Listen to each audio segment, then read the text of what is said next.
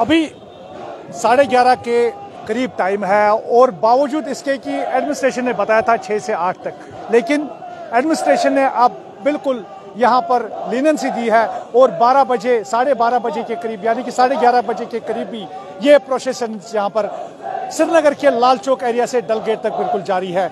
यहाँ पर हमारे कुछ साथी है जो यहाँ पर एडमिनिस्ट्रेशन के बारे में बताइए सर।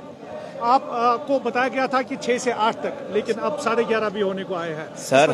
हम तो बहुत खुश है एडमिनिस्ट्रेशन की तरफ से, उन्होंने हल्का सा और टाइम दिया ताकि हमारा इख्तिताम तक हमारा जुलूस अच्छे तरीके से पहुंचेगा। हम बहुत शुक्रगुजार है एडमिनिस्ट्रेशन की तरफ से, बहुत बहुत खास और एलजी साहब के हम बहुत शुक्रगुजार है। उसको भी पता चला कि हमारी जो कौम है हम अमन पसंद कौम है, सिर्फ हम आज़ादारी करने के लिए निकलती है।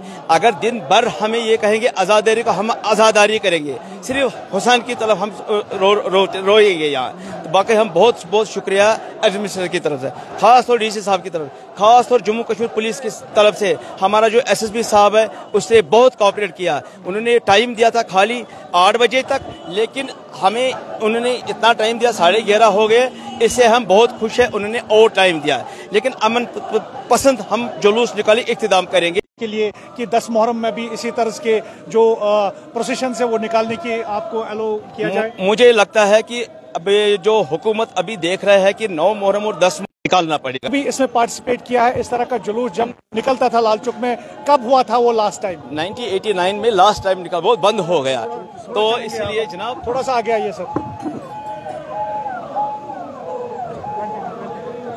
1989 से ये बंद हुआ जनाब। तो लेकिन देखो सारे जवान